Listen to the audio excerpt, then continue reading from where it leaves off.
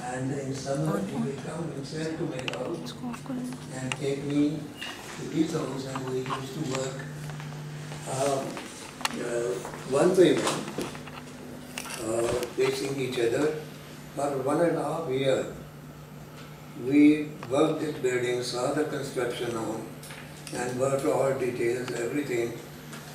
I don't think there can be any good opportunity for an architect to learn such a thing from a legend of that nature. He was a very gentle, noble man, probably very human, and that is how he could create architecture for humanity by large. Whereas it is said that Corbusier only has high buildings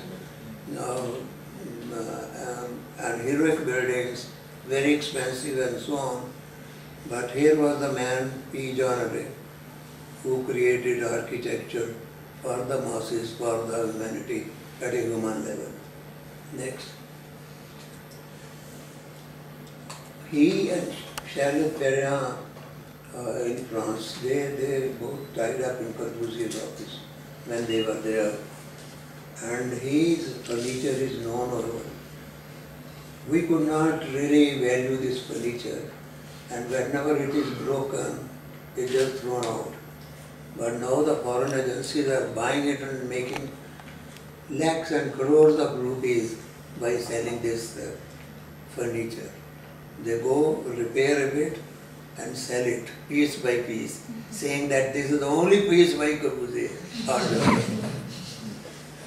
Next.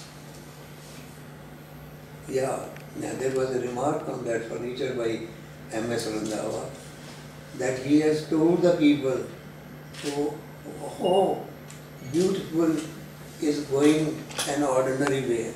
He has told that there is a way to culture and art rather than only a very financially high life.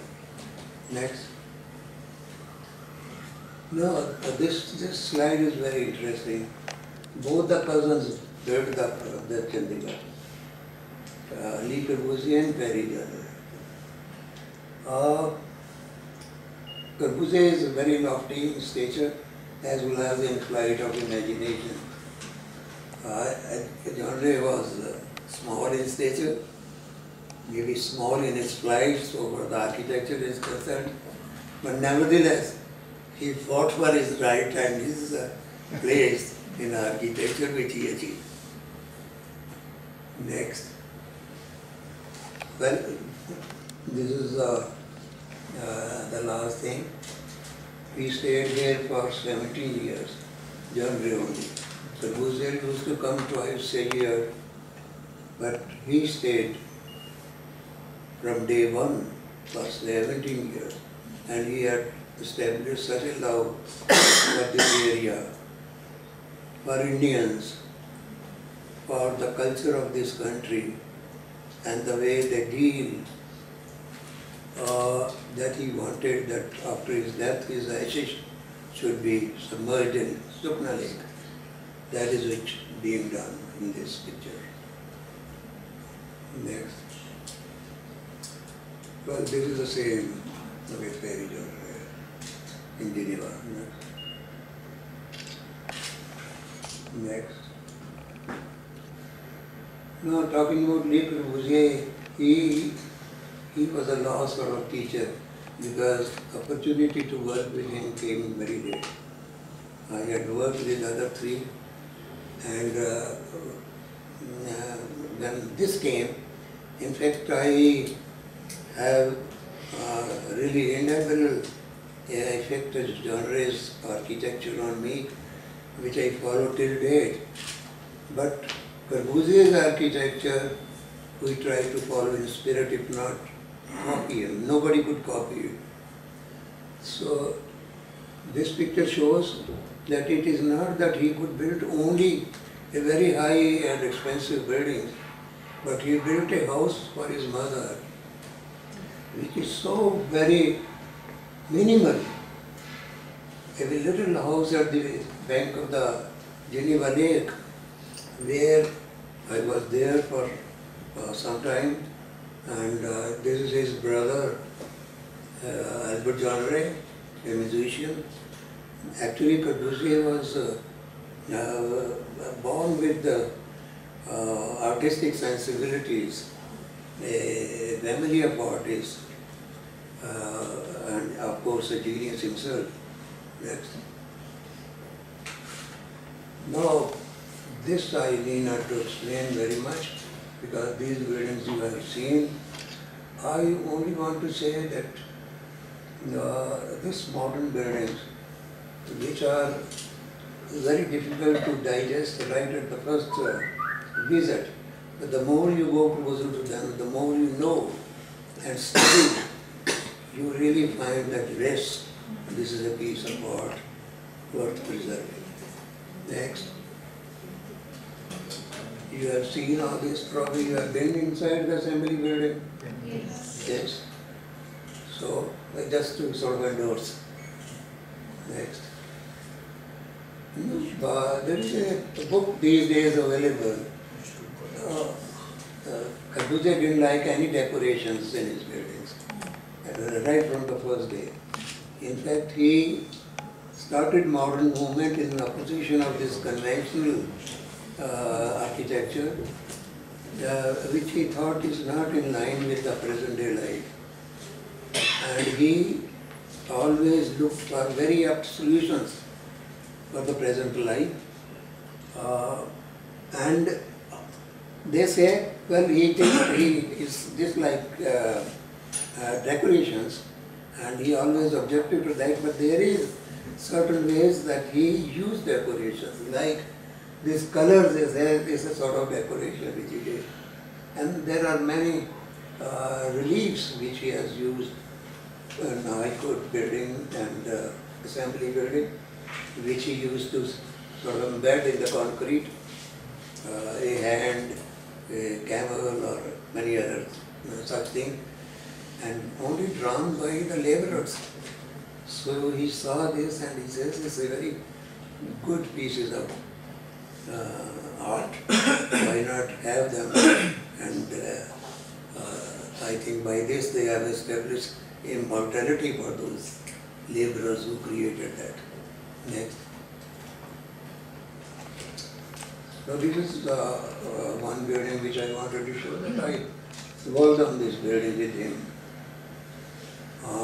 Museum and Art Gallery. He has done probably 4 art galleries in the world, and this is supposed to be the best. One at Ahmedabad and another at Tokyo. No, 3 rather, not the 4th one. And this is the best. Well, do you have seen this? Not yet.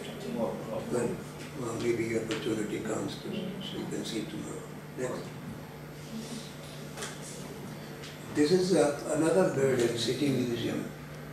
This is a prototype of Corbusier's sort of pavilion, which is now known as Corbusier Center there itself in Switzerland. We had this prototype in spirit, but followed to have this in concrete and not in metal and colorful plates. It's a very, very difficult question. How to copy or even follow the master and try to create that sort of proportions which may sustain. And of course, some of the program was changed. We had some more levels created within. And but by the end of the day, it's considered that it has come out very well. Next. The other building I happened to do was this Museum of Evolution of Life. It's very close in the same campus. Some interiors and exteriors. No, it's fine. Go ahead. As a town planner, this is a total scale. If you take this whole town is like a Not right up to that. After this, yes. Yeah, it's a total square. We started with the square. We started with geometry. And then details that geometry into the smallest things of the city, maybe the street pattern, the section of the street, and the houses, their sections, and other buildings which he has done himself in the city. Of course, very few. As a sculptor, he did many sculptures, but very strangely, his buildings are no less than a sculpture himself, because, for example, I have shown that corner of the assembly building there, the exterior of the assembly building and the opener. They are all in a way pieces of sculpture. Too long. Wow. Next. As a painter, he painted the gate of the assembly building and other tapestries. The question is, he used to say that an architect, without the art inbuilt, then only it's a total statement. And this is what he showed in the buildings which he designed in Chandigarh. Next.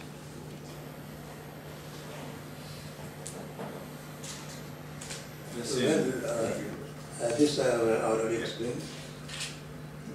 These are some of my works which for my friends from Chandigarh may not be a new thing to look at, but for my Malaysian friends, of course I've given that book which he can circulate among other friends later on.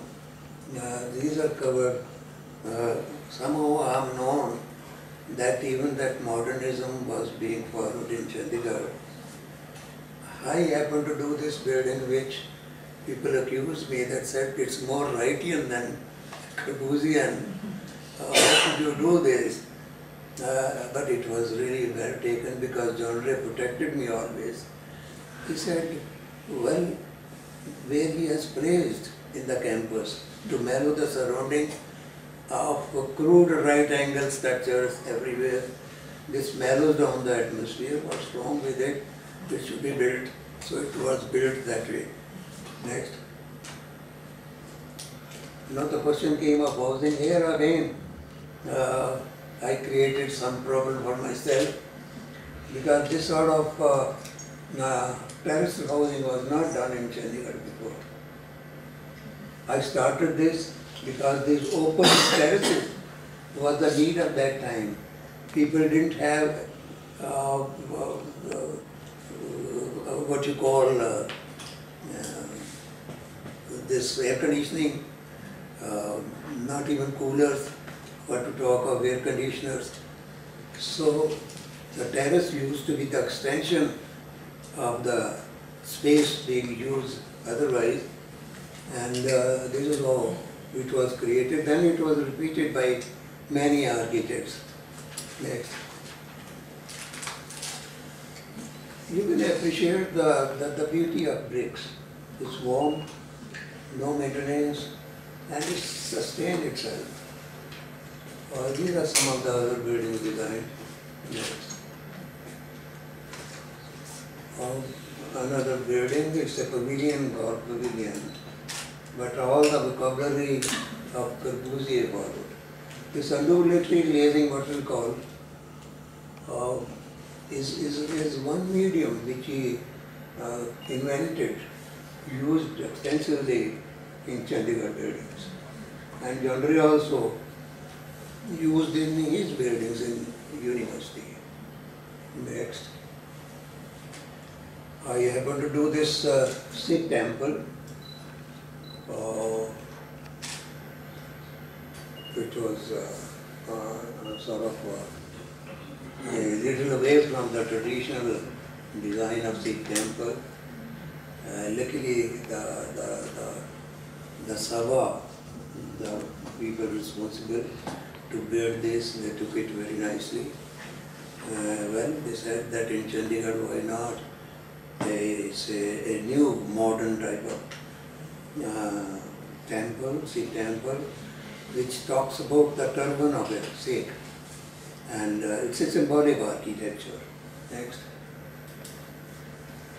Next, these are explained already. Next. This is what I built in Ahmedabad. This is a Sarabai hall. Only for you to see the type of architecture it is. Next. Another satellite center. Next. There we tried probably in year 74, 75, the use of these ash blocks, ash and cement mixed blocks.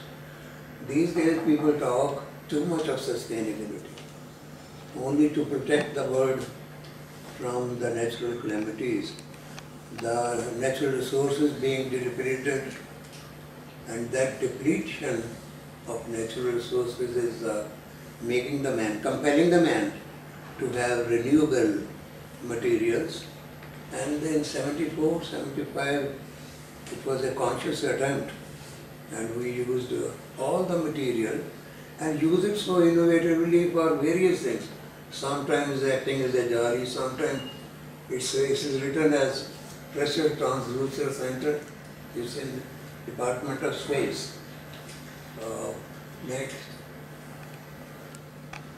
Now this is some Prachin Kala Kendra. Mr. Baba, who is sitting here, he has long time written a very wonderful book on Pierre Jeanneret and Corbusier's work. And I don't know, he happened to have this building in his book. Grateful. Well, next. This speaks of the total vocabulary of Chandigarh. The louvers, the brick use, the geometry, even in plan and section and details. Next. There is another building in Chandigarh, again a problem which I created from inside. Like Corbusier created problems for himself all his life. And he told us, do whatever you feel like with total freedom of mind. Don't copy anybody. He said, you should not be afraid of anybody by following your thought. And this is what I have been doing in my life. You should do the same thing. So this is another building. This is a convent school auditorium.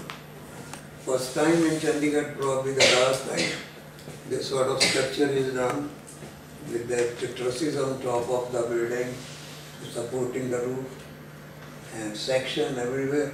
It's a total modular, total building in plan, elevation sections everywhere. Next. Next. This is another building. Now this is the benefit of my Malaysian friend who will see the book maybe after a long time. Well, I have been using concrete or brick in my buildings all over, and nothing else so far. Next. Next. Now another building, pediatric hospital. I'm only showing the type of architect with the influence of Corbusier and Jeanneret I could do, and that's what you are seeing. Next. Next. Next. Now you can skip over my work.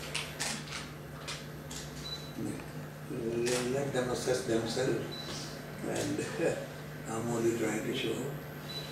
This is in Lucknow, an auditorium. The roof structure is a technical outcome of the whole study, not as a decorative thing. Because where the auditorium goes like this, where there is a space, lesser span, the truss is lesser height, and when the span goes bigger, the truss is bigger, and that sort of outcome